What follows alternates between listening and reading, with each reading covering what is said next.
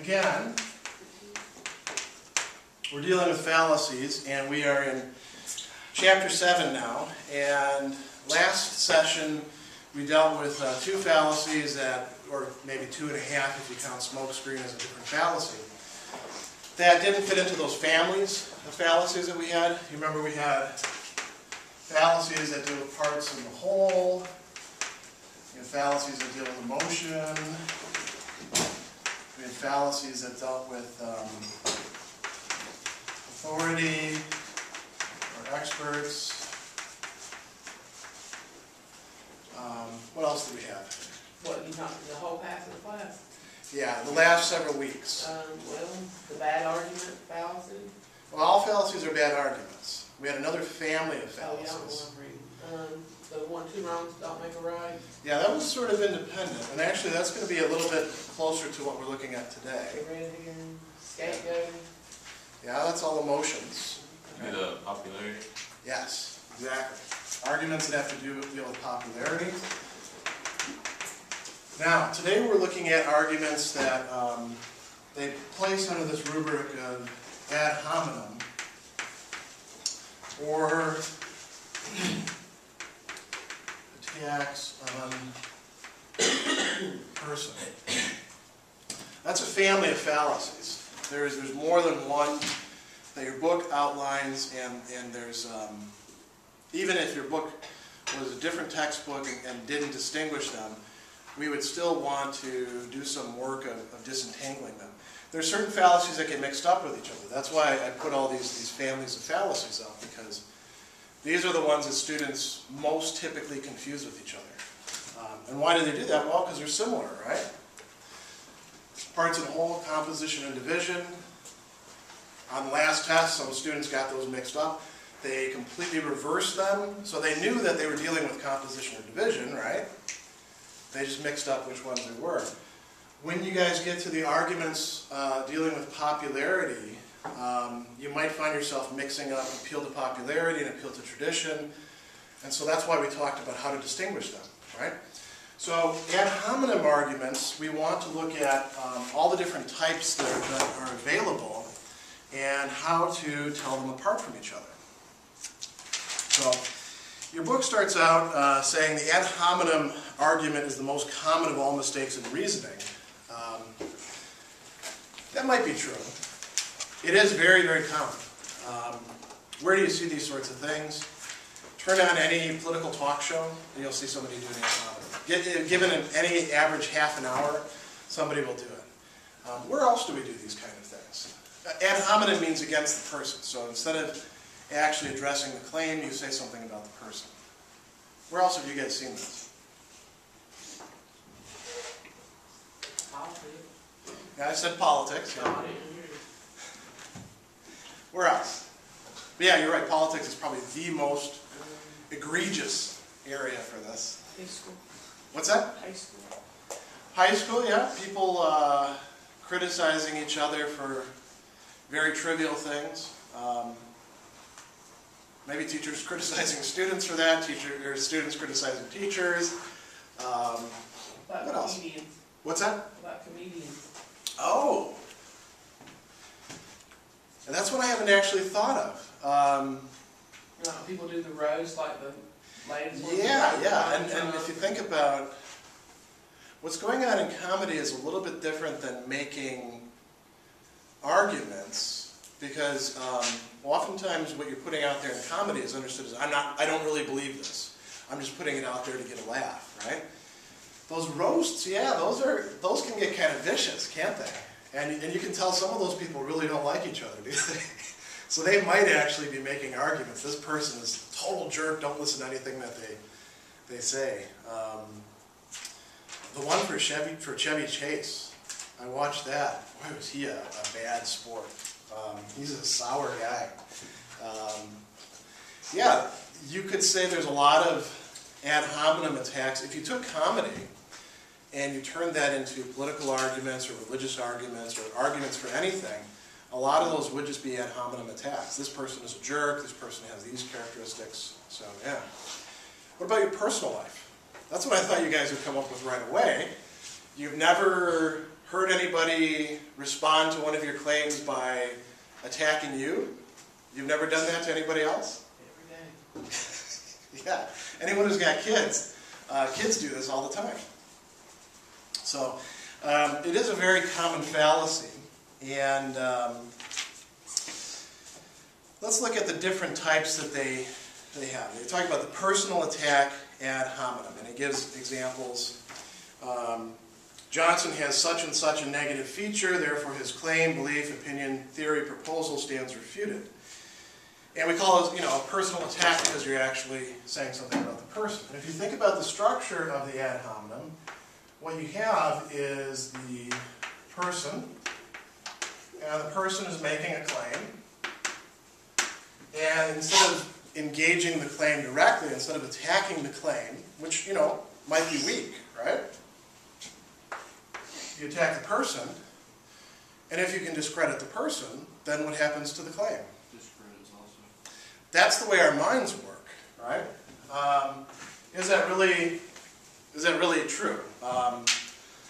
Well, can you have a claim that's made by somebody who doesn't have a very good reputation? And it could be true. Sure. We do tend to associate reliability with certain characteristics and unreliability or lack of credibility with certain characteristics. But most characteristics are not actually that relevant to whether a claim is true that's being made by somebody. So this actually goes to some of the things we talked about before in the past, interested parties. You remember all that discussion?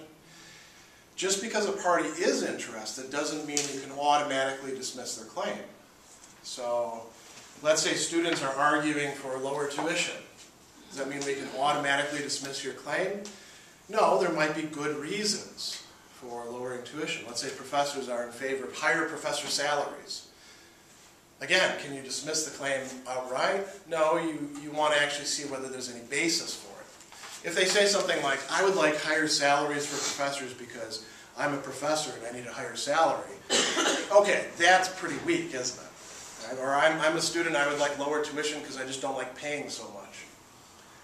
Again, not a very good argument. But you evaluate that based on the claim itself and on the arguments that are supporting it. Okay, so back to personal attack ad hominem. Like it says, there's many negative features we can attribute to a person. Some of these are intellectual. And it talks about people being ignorant or stupid. And, I've pointed this out in the past. There is a difference between being ignorant, that is not knowing certain things, and being sort of stupid or obstinate or just not having much of the ball. But is the fact that somebody is ignorant, does that discredit the truth? Does that nullify the truth of their claim? Yeah, not necessarily. You should be very skeptical of people who are making claims about things that they don't know much about, right? But you would still want to see, is the claim actually true? You wouldn't want to say, well, they're not a doctor, so therefore their diagnosis that they're pretending to give of me is automatically false. Let's say somebody comes up to you and says, oh, I can tell you've got cancer. I'm just looking at you and you look kind of cancerous. Well, that's silly, right? But that doesn't mean you don't have cancer. You can't automatically go to the other side and say that. What else? Self-interest. He talks about people being self-serving or feathering their own nest. You guys know what that means? What does that phrase mean? Feathering your own nest. Bless you. Worrying about yourself and only yourself. It's not so much worry. It has to do more with the kind of action. Looking out for it. Yeah. Carry for yourself. You're on the right track. Boosting your own confidence kind of thing? Not exactly. They were actually closer to it. They're on the way. Think about the term nest egg. What's your nest egg? You're building this. What's that? You're building. It's money that you put aside, right? Feathering your own nest actually means getting things for yourself. Sort of, saving things away. Sometimes we actually talk about squirreling things away, right? Because what do squirrels do? They hide all sorts of nuts. Squirrels actually aren't very good investors, though, are they? Because they forget where they put most of the things. Okay, so maybe somebody is self-serving or feathering their own nest. Maybe they have a proposal for you, and they're going to make more money on it than you are. Does that mean that you automatically discredit their claim? No, you should of course be skeptical of their claim. That doesn't mean that their claim is automatically null and void. Maybe they're accused of being, and here we see some of the terms we talked about when we were looking at emotion and at language, being a racist or a sexist or a fascist. If you charge people with these sorts of things, that's really a personal attack, and a lot of times this is done precisely just not to have to engage with somebody's claim. You know, if you don't want to, if you're the right sex, or I suppose even if you're a male, it's very rare that males charge females with being sexist, but it happens. There are males who charge other males with being sexist so that they can dismiss them. You know. But you know, if a woman wants to attack what a man is saying, and she has an audience that is not very critical in their thought, she can call him a sexist and then dismiss his claim, right? Yeah. Same thing happens with political things. That person's a rabid right-winger. That person's a crazy liberal. Again, that's not actually looking at the person's claim. That's just looking at their political commitments. Being a cheat, being cruel, being uncaring, prone to kick dogs, drown kittens, you know, any terrible things. These are all personal attacks. These are all ways of dismissing a person and thereby dismissing their claim. Now there are some qualities that I think would actually be relevant to a person's claim. Being a cheat is actually getting close to it. Let's say, here would be the most clear-cut case. Let's say somebody is a chronic liar. You would have good reason to doubt their claim then, or to dismiss the claim, wouldn't you? I mean, it could be that their claim is still true. You all remember the famous story of the boy who cried wolf? You know, he liked to get attention, so he would cry wolf when there weren't any wolves, and then what happens to him? He becomes the victim of his own devices. He cries wolf when the wolf is after him, and nobody believes him. Well, in that case, his claim was actually true, wasn't it? But they had good reason not to believe him. See, here's the thing. Do you actually have good reason to dismiss somebody's claim? I think if somebody was a chronic liar, yeah, that would be a personal characteristic that would allow you to do that. But whether they're mean people often say a lot of true things, don't they? Sometimes they're mean precisely because of the way they say true things. How do I look today? You look awful. Right? That's not very nice, but it may be true, right? They often say the truth hurts. What's that? They often say that The truth hurts. Yeah, you're right. I think most people can only take truth in limited doses about certain things, right?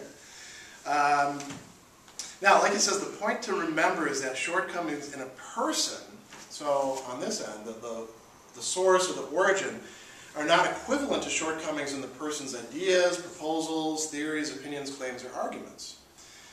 That doesn't mean that you shouldn't be skeptical, but that means that you can't automatically go from dismissing the origin to dismissing the claim that's made. Okay, so that's the personal attack ad hominem. That one's the most straightforward. Now we're going to look at the inconsistency attack ad hominem. And this one, sometimes people mix up with two wrongs make a right. And the thing to remember with that, two wrongs make a right has to do primarily with justifying behavior or proposals. Inconsistency goes beyond that. With inconsistency, what you're saying is that the person's claim is inconsistent with something about that person. So they couldn't really be making that claim. So therefore the claim must be false. So for example, here's one that Rush Limbaugh said about George Bush. Notice both of them on the same political side. The president says now he believes in global warming, but ladies and gentlemen, when the president was campaigning, he scoffed at that idea. So what is he saying there? The president at that time, George Bush, couldn't really believe in the idea now because he didn't believe in it before. He would be inconsistent. Something like that is going on with Barack Obama right now, isn't it? He campaigned as, among other things, the anti-war candidate. Has he actually ended the Iraq War? No, actually he set a timetable, 18 months. And a lot of people are pointing out, now we're looking at getting into, possibly, on the ground, a third war in another Arab country. Actually, Afghanistan's not an Arab country, but people keep calling it that, right?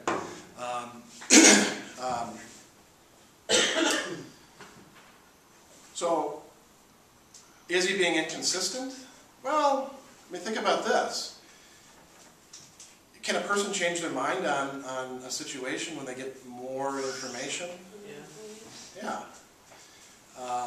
So that doesn't necessarily invalidate their claim. You can also find, your book gives you the example of religious leaders, right? Religious organizations will generally have some sort of official doctrine that those who are involved in it, in that organization, are supposed to believe. Do all of them actually believe everything that their organizations teach? No. So if let me think of a good example. The Catholic Church teaches that abortion is a very serious moral evil.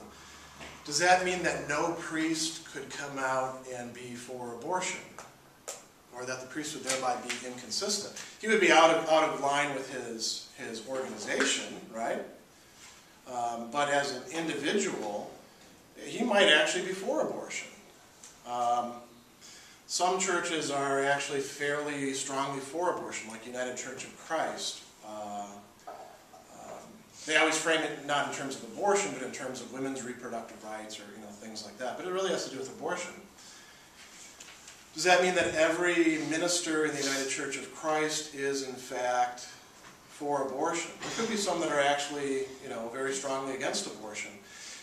Just because they belong to an organization that they don't completely agree with does not invalidate their claims. Democrats, as a party, they actually have a plank, they're pro-abortion. Does that mean that nobody could be a Democrat and be against abortion? There's actually a group called Democrats for Life. They're totally marginalized. They were founded by, I think his name was Bill Casey. He was a governor of Pennsylvania. Got sidelined in the 1996 Democratic Convention. What about Republicans? Are Republicans usually for or against gay rights? Does that mean that every Republican is against gay rights? There's actually a group called the Log Cabin Republicans who are, what makes them what they are, they're pro-gay rights. I'm not sure what the association with log cabin and gay rights is, but I'm sure there must be some, right? So are they inconsistent? No. Now, your book also points out, what about behavior? So you have beliefs, do all your beliefs gel together? Are you perfectly consistent in your beliefs? I doubt any of you are. As a matter of fact, I'm not completely consistent in my beliefs. I have people pointing out to me every once in a while, hey, those two things that you're saying don't actually match up. You can't believe in both of those at the same time. And I'll say, well, I need to think about that. And sometimes I revise my beliefs or get rid of some. What about behavior? This is where the two wrongs make a right comes up, right? Think of the example that I had before of the parent who says, you shouldn't smoke. And then the child retorts, but you smoke, or you did smoke, or I can't think of anything else that would come up with that. They might say something similar. Well, but you drink. What's the difference between drinking and smoking? Or that one comes up with drugs too, doesn't it? Parents will find their kid smoking marijuana and then they say, you shouldn't be smoking pot. And then they'll say, yeah, but you drink, and alcohol's a drug, so you take drugs too, or you take prescription drugs, right? What are they accusing their parent of? They're accusing their parent of inconsistency. So because the person is inconsistent, the claim falls apart, and they like that because then that means they get to do whatever they want without criticism. People do this all the time. Now, if being able to lay down moral rules or make moral judgments depended on one actually following them, would very many of us be able to make any moral judgments? Or teach anything, you know? I mean, could I teach an ethics class? Probably not, if that was the case. I've done a lot of bad things in my life, in a lot of different areas, you know? See, the claim doesn't depend for its truth on the person. As a matter of fact, I could be a complete, you know, amoral, cutthroat, betray you, you know, for a dollar scumbag, and I could make a true judgment about your current state or the situation that you're in, or what you ought to be doing or what you ought not to be doing. I could make a true claim, and it doesn't depend on my character. You would have grounds for being suspicious, right? Who can you think of that? Who you wouldn't particularly trust to make moral judgments? Can you think of any celebrities besides Charlie Sheen? Let's go with Snooki from Jersey Shore. Okay, let's say you take Snooki from Jersey Shore on sexual morality, right? Now, let's say Snooki, she gets in trouble, so she has to do some community service time, right? And part of that community service time is going into high schools and talking to girls at risk for teen pregnancy about Not having sex. yeah, either abstinence or about, you know, being very careful about your partners, you know, that sort of stuff. And she goes in, and let's say she's being completely insincere, and she's just getting up there and she's got like a card and she's reading off of it. It'd be sort of like Charlie Sheen saying, you know, shouldn't do coke, you know. They don't really believe it, but the truth of that claim doesn't depend on them believing it or living it out, right? Who'd be somebody who could associate with cheating? Bernie Madoff. Oh! So Bernie Madoff gets up there and does a public service announcement about investment schemes and knowing who your financial advisors are. And he says, you know, you should really look carefully at the bottom line and where the money's going. Look at the prospectus. Check out the credit rating of the firms. I know because I'm Bernie Madoff and I've cheated people out of billions of dollars, right? Actually, he might be in a particularly good position to tell you about that sort of thing. There's an interesting show out there, the premise of which is actually not bad. What is it called? Breakout Kings, I think. About people who break out of jail. Well, it's about these people who've I haven't seen the preview. gotten out of prison, and they're all criminals, Yeah. right? And they're all kind of sketchy people.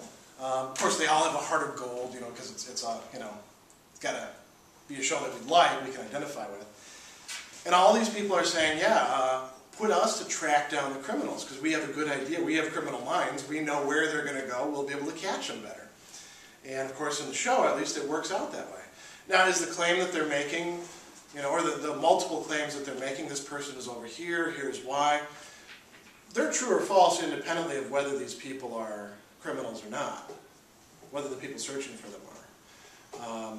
As a matter of fact, in this case, they may be something like experts. Right? What else can be inconsistency? It talks about the Latin tu quoque, which I brought up with respect to two wrongs make a right. Tu quoque means you too. So when you say to somebody, well, you know, you can't believe that claim because you do it too, you can't be against that because you do it, you're making an argument against them by inconsistency. Circumstantial ad hominem. circumstances are things about a person or their situation, right? Somebody's circumstances are such and such, therefore their claim, belief, or opinion stands refuted. So it brings up the thing about abortions and priests here. But think about all the other circumstances. What else could one be involved with where you might then dismiss their claims? Think about jobs. If professors are testifying about why we should not cut the education budget, you might not believe their claims, right? What if a professor actually gets up and testifies for cutting the education budget? You also might not believe their claim. Why? Well, they're a professor. How can they possibly be cutting their own throat that way? Right? Or think about British Petroleum, right? BP.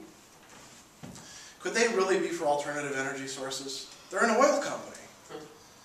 Well, what's the other name of BP? Beyond Petroleum.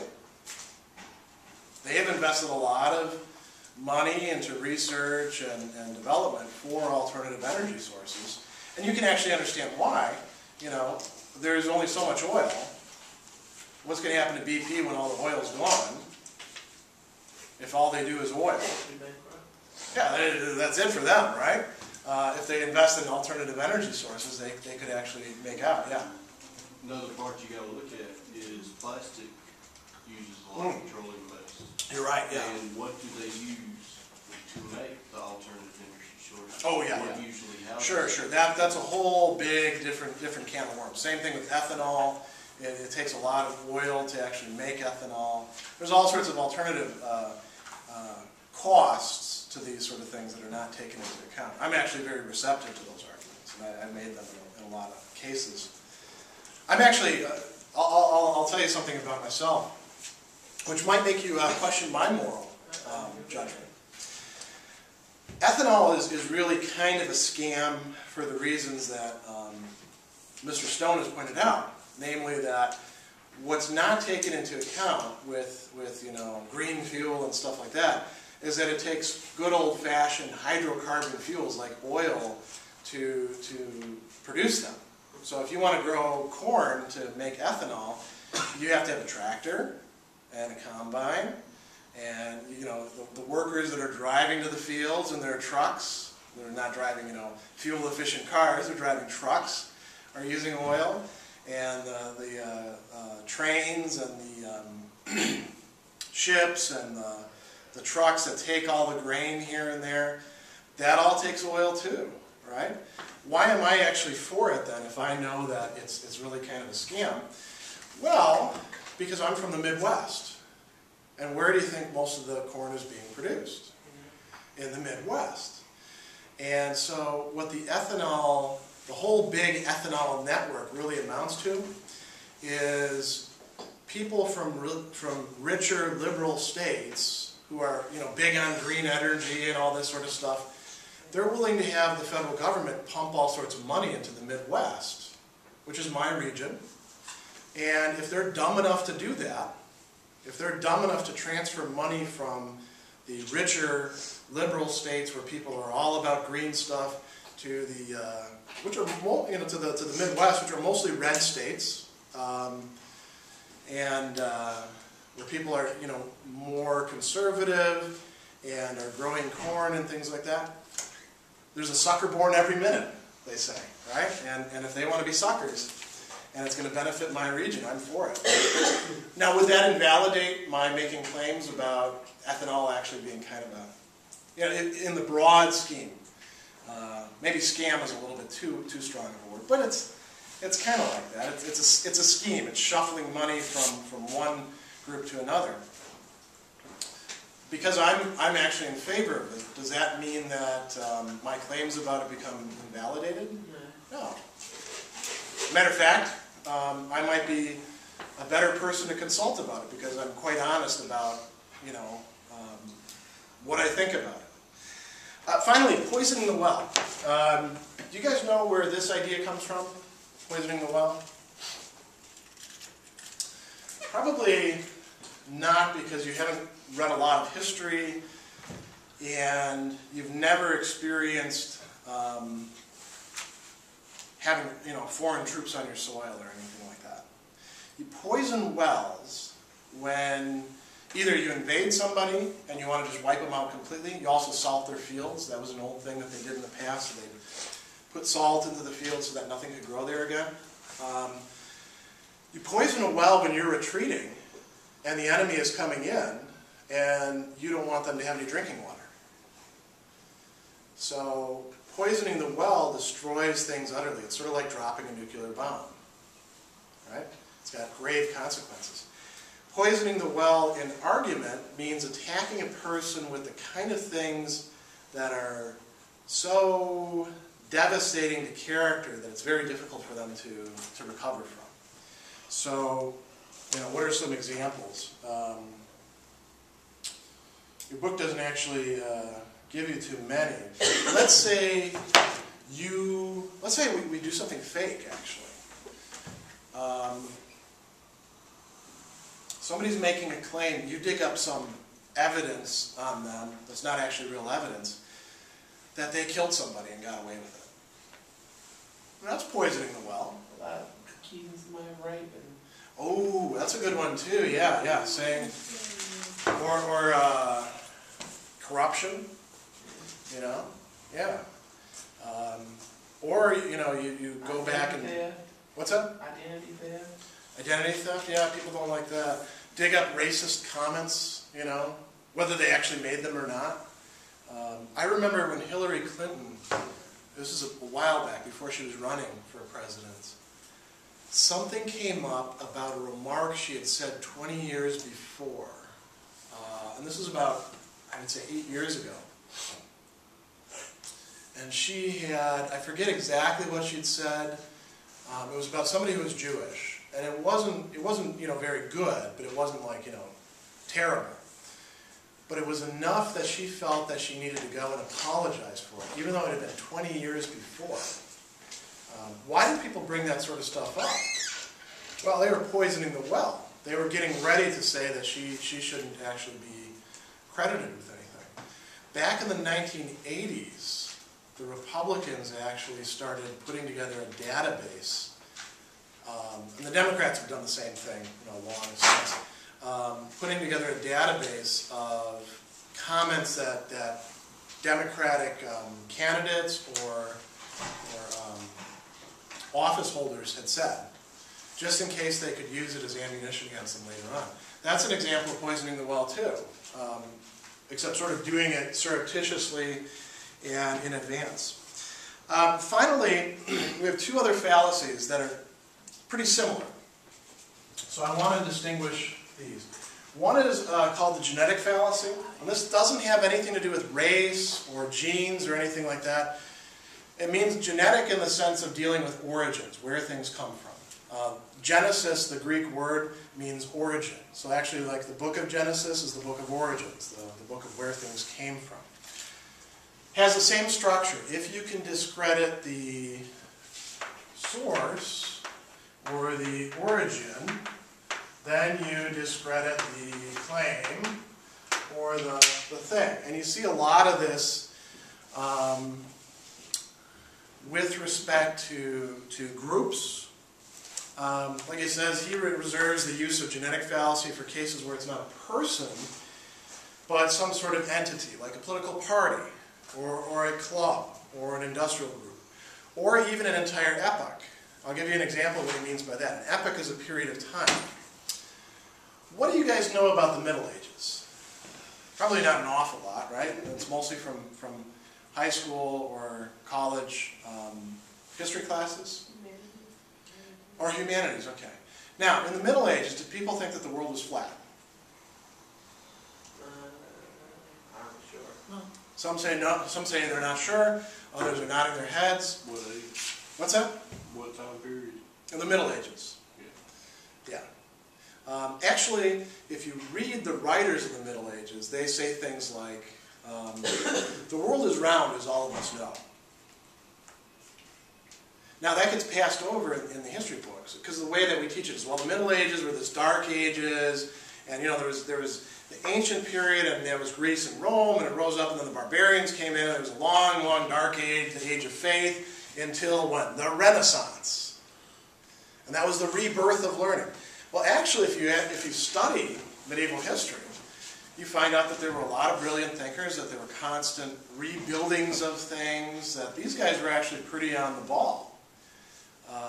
So St. Thomas Aquinas, in his Summa Theologia, which was written for beginners, he uses that phrase. He talks about the world being round. He says, as Aristotle demonstrated, and as we all know, the world is round.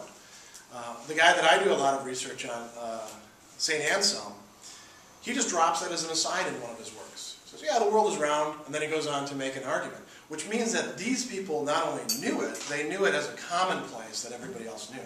So why do we think they didn't know about that?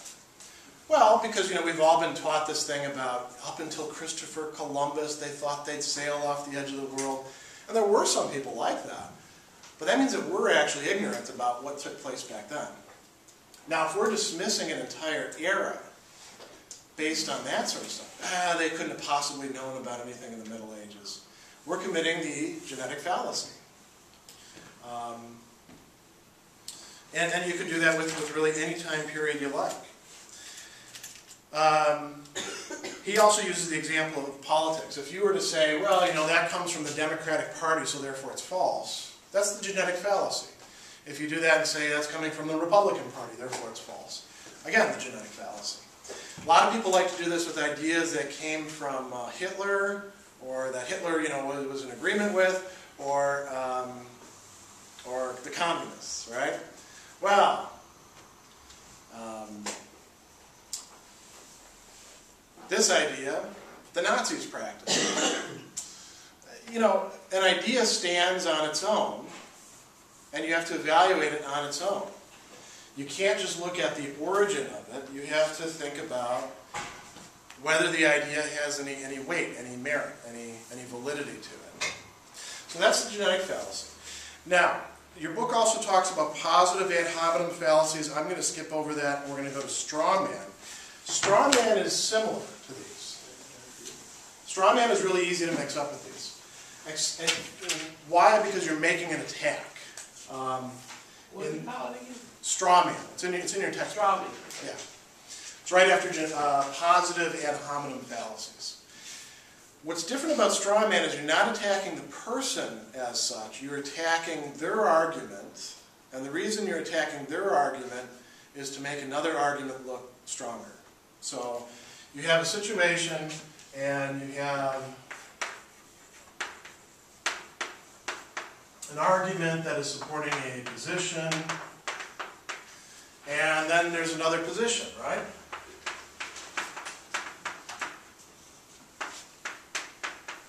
Your position. And you may have an argument, or you may not. Now, if you can make their argument look bad, and then their position falls, what's left standing? Your position, right. So, for example, let me see if your book has I get some of these books mixed up. Oh, yeah, here's a good example. Pledge of Allegiance. There's a lot of controversies over that, right? Should we have the word in God in the Pledge of Allegiance? Some of the people who don't like the in God part, what they want to do is retain the Pledge of Allegiance but take the in God part out, because that was actually put in later on, right? That wasn't part of the original pledge. That was put in part because we were worried about communism, and communists were godless, and if we could keep everybody believing in some sort of abstract deity, we might be able to fight against communism. So maybe it's outworn its usefulness. Personally, I don't believe so, because I'm sort of a traditionalist when it comes to institutions and things like that. I see some public good in them. But some of the people that are arguing for getting rid of that phrase, they're being portrayed as if they're arguing for getting rid of the pledge entirely. But that's not the case. So if you say, yeah, they want to get rid of the pledge entirely, they want to take the very last vestige of God out of schools, well, you may be distorting their position, right? When you do straw man, you distort, or you oversimplify, or you just falsify sometimes the opponent's position. The textbook that we used to have for this had this great example about gay marriage. And it was somebody who was saying, so-and-so wants to legalize gay marriage in this town. Now, you know what he's really for. He wants them to be having sex out in public, right in front of our children, rolling around in the dirt. You know, is that really what you want? And now, is that what the person was actually for? No. I mean, they were making an argument about being able to be married and presumably, you know, observing the laws about public behavior that don't let homosexuals or heterosexuals engage in sexual behavior out in public, right? He wasn't making any sort of claim about that. But if you attribute something like that, then your position looks better. Or think about abortion. Both sides do the straw man fallacy all the time. If you're for abortion, then really what you're for is killing innocent babies, as many as you can possibly can, right? Is that what there are a few people actually, by the way, out there who are kind of on the fringe, who see abortion as a positive good. Do most people who are pro-abortion regard abortion as something that is really good to do just on its own? You know, have as many abortions as possible. No. So if you attribute that position to them, you're doing the straw man. If you're against abortion, what are people liable to say about you? You hate women. You want women to be in the back alleys having abortions. You want to put their lives at risk. That's kind of what we call a canard, because there aren't a lot of back alley abortions, and there weren't a lot of back alley abortions even when abortion was illegal. So if somebody is attributing that to their opponent, they are distorting or falsifying their position. Could you actually find a few people who are for that sort of thing? Probably. And you can find wackos in any cause. But that's not where the mainstream is for that position. That's not the arguments that they actually make for it. Where else do you see straw man? Think about when couples disagree about finances. Right? Put politics aside. What are the arguments usually about? They're about buying this or not buying this. Some big ticket item. And how do they go? Honey, I think that we should buy this new refrigerator because it's on sale and it's much better than the one that we've got and it's energy efficient. Okay, that's an argument, that's a position.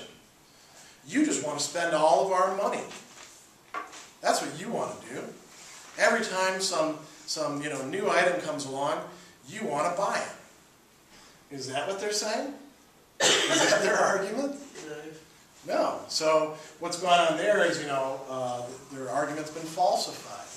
And then, you can look at the other person's position. We shouldn't spend the money. Or could it be because they want to spend it on something else? Oh. Yeah. That could be a good straw man argument too. Yeah. You actually want to spend the money on some other item. You never want to buy the things that I want to buy. We don't share priorities. These things can spiral out of control. You have to be very careful when using ad hominems or straw man arguments, because what are you actually doing? Every time you do that, you make an attack. And when you attack people, what usually happens? They try to attack you back. What's that? They try to attack you back. They try to attack you back? What did you say? Defensive. They get defensive, yeah, they become angry. Oftentimes the sides get drawn, and then neither one can actually see what the other one is saying once they get sort of locked into battle lines. And then if that's the case, then nobody's able to evaluate arguments well.